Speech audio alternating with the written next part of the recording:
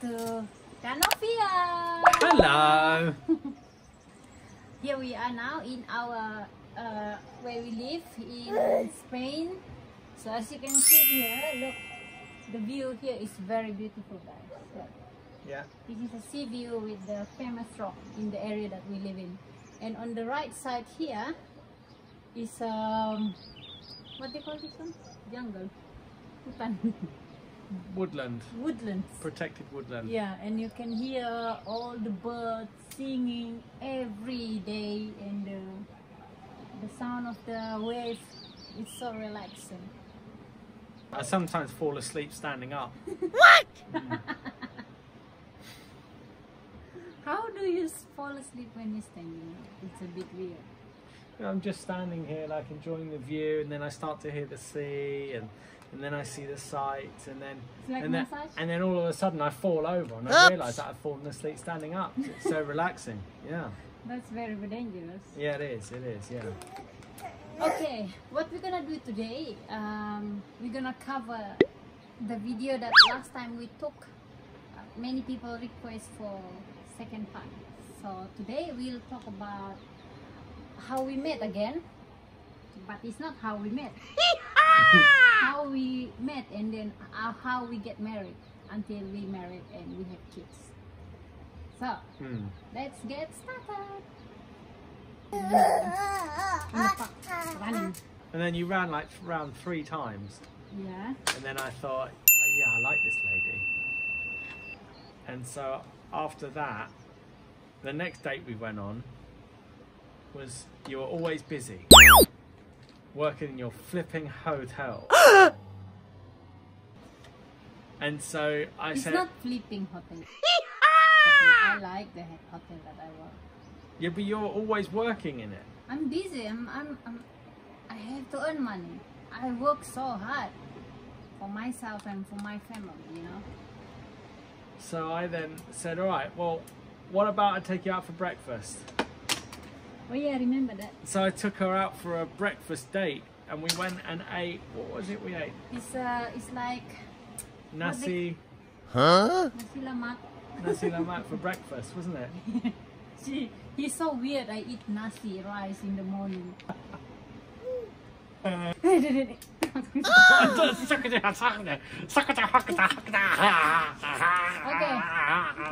Come on, continue later. Too long the video. Then after like 6 weeks, I asked to marry me. No, is it? No, 3 months. Did I? Oh no! Bota cantik. Bota cantik. We're not talking about botak cantik. So after 3 weeks, he know me. Because I knew quite quickly that I wanted to marry you. About 6 weeks of dating you. But then my business was going really badly. I didn't have any money. And I didn't just want to like propose to you with some cheap plastic ring from Chinatown. I wanted to get you something nicer. Okay. So then I worked, and then finally I got some... But then, you know, he always go to see jewelry shop. He asked me, do you like that ring? Yeah, it's quite nice. I said, and then he bring me to England first.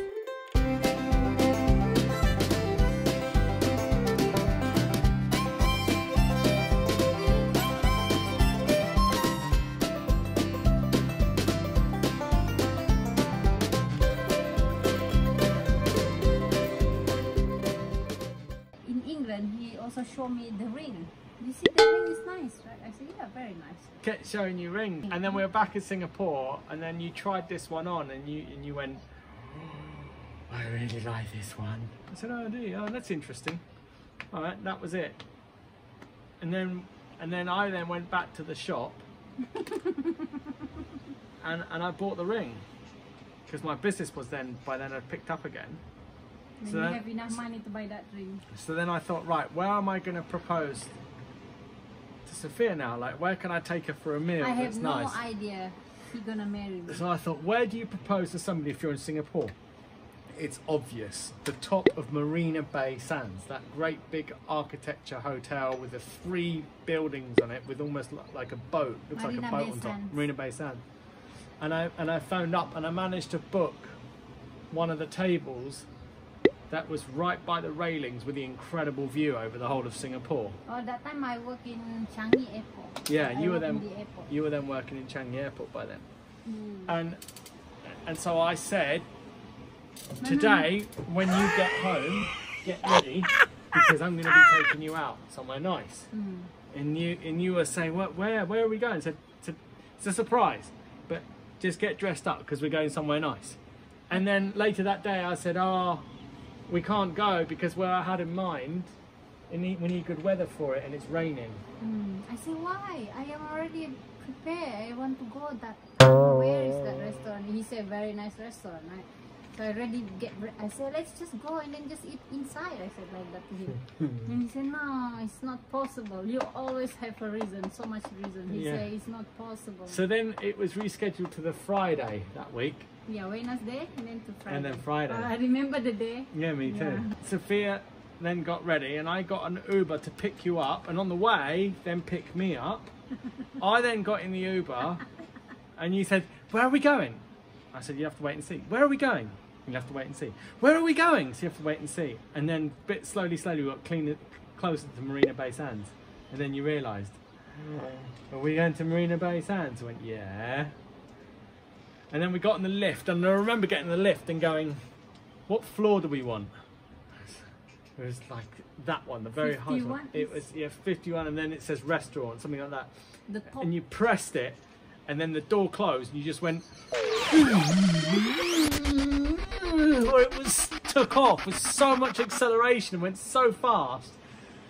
So scary. And I remember being in the lift going, you're gonna love it, and all your ears go boom. And then finally you get to the top, and then it stops, and your head just goes. And then there we were at the top, and the doors open. Went in there, and this guy's like, "What's your name?" So my name is Daniel Warburton. Okay, follow me. So then I followed. So then we followed him, and he took us to this table, and it was a beautiful table with this beautiful view, and it was lovely, and the sun was starting to set. And then what happened next? A DJ started playing music, and it was like, oh god, it was so loud, and I wanted it to be romantic, and then we ordered the first course, and I thought, shall I propose to her now? I thought, no, I can't do that now. Then the second course came, and the music was still going. You should arrange with the. You didn't arrange with the rest. I did. I told them I was going to propose to you and give me a nice place and all of that. And it was just, and then in the end, like we were waiting for dessert, and I thought, if I don't propose to her now, I'm never going to do it. And luckily, I don't know what happened, but the DJ just goes, deuce deuce, milli milli boo, this really nice, relaxing music. I thought, perfect now. So I got the ring out, and I opened the box, and I came around to you, and I got on one knee, and I said, Sophia, will you marry me? Oops. And you went.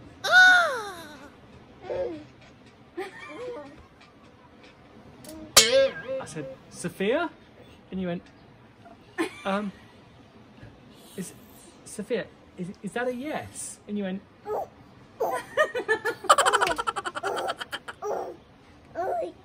and so I took the ring and I put it on your finger. And I went, What are you gonna do now? and then you said, what are we gonna do now? And I said, we're gonna have a wedding and get married. And she was so shocked. So shocked. I never imagined. We just couple like not long, right? No, Then I just knew. I knew I wanted to and marry then you. you want to marry me. I have my past boyfriend 9 years long, but we never get married. But then I thought he just joking, you know. I don't really believe him. But he have a diamond. And then she goes, this is real. This is diamond. And I said, yes. It's a finely cut, it's the highest quality cut grade diamond ring. It's real. You went, Wow. I said, yes. Does that mean we're getting married now? Yes. What would you like for dessert? And then you just started crying, and then you hugged me, didn't you? I don't know what to say. I'm happy and I'm sad. I don't know. I just lot of things going on in my head. Actually, my friend in Singapore, I told her that, I said, Danny want to bring me for a nice dinner tonight. I said, he says very nice place.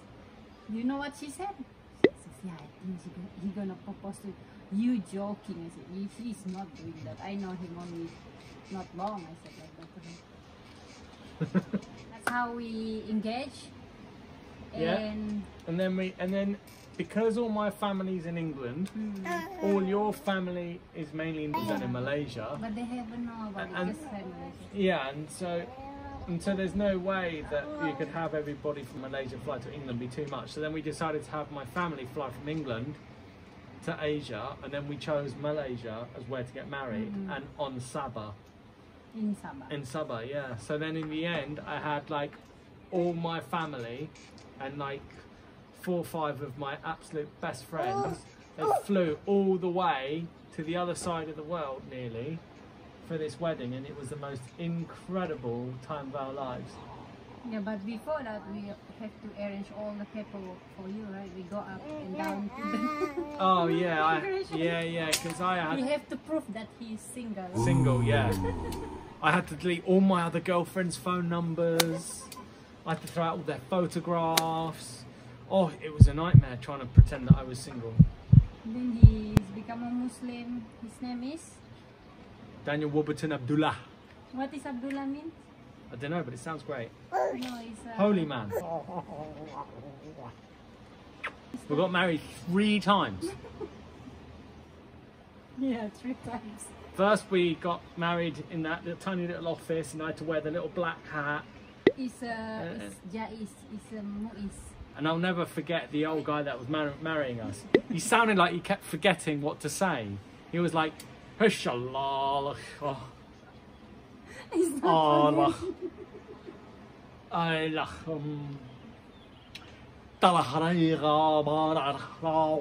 and that was it, and he just sounded like he was really struggling to remember it all. And then in the end I had to sign a piece of paper. You signed a piece of paper. Saya terima nikah Sofia dengan mas kawinnya tonight. And then I had to 300 ringgit. I had to buy her for 300 ringgit from her father. She's worth so much more than 300 ringgit. And then after that, we then had your village wedding.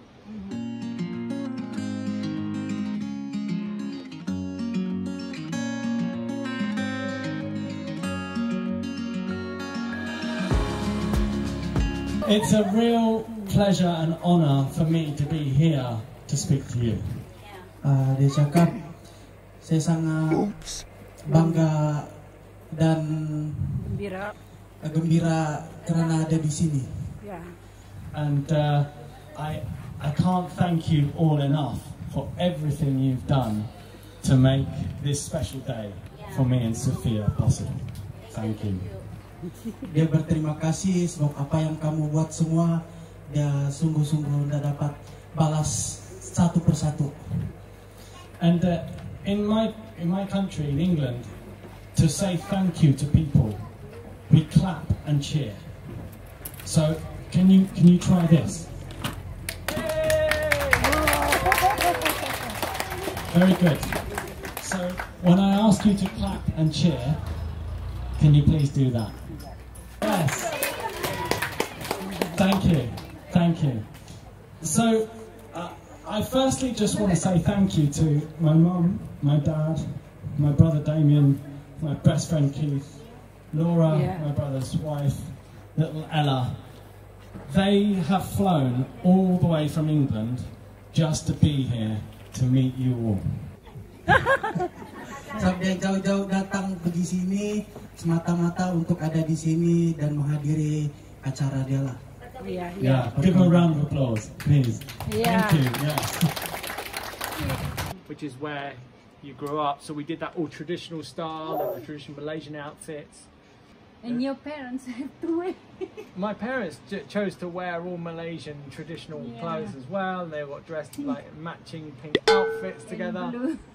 And then not the next day, but the day after, we then had the official sort of European style wedding where I wore the black suit with the pink rose on it, and Sophia had the beautiful white dress. The big wedding is in Shangri-La, so where we invite 100 people. Yeah. But that one is like, it's COVID hits, right? COVID, they just announced it before my parents came out actually, but they were fine. They managed to get away with traveling. My friend from Singapore, they can't travel. They couldn't do it. Yeah. But then we had this wedding and it was just incredible. Right by the sea, white sand, blue sky, incredible day, amazing. Then we invited. Yeah, like we had 100 invitations, but we didn't know enough people to invite 100. Because some people cannot attend. Oh, it was too far. So in the end, we had 30 spaces to fill. Almost 40.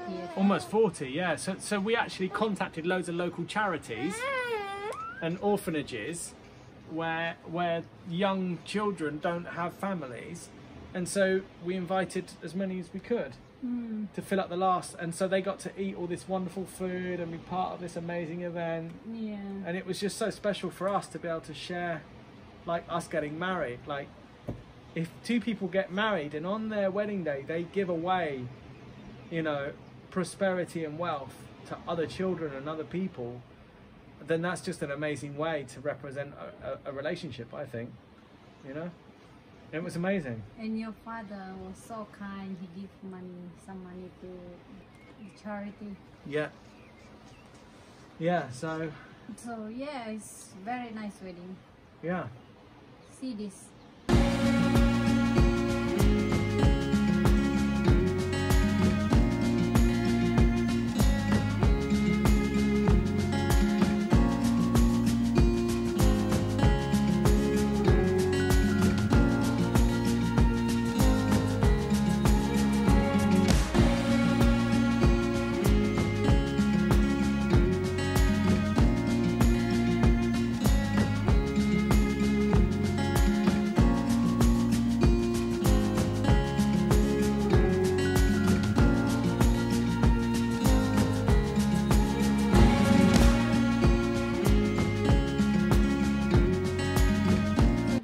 We met until we get married. Yes. Yeah, the marrying you part was okay. That was the fun bit. What is not fun bit? What is not fun bit? This. But it's okay because I love you. So yeah. So now we're married. We've got beautiful Ariana. We live here. Well, I live between here and Portugal. But yeah, it's amazing. Yeah, we hope you enjoy our video. Thank you for watching our second part. Yeah, tell us, what else would you like to know about our marriage, or any ideas, and we'll see what we can do. Yeah. Don't forget to subscribe, like, and share. Yeah, thank you. Bye. Ta-da!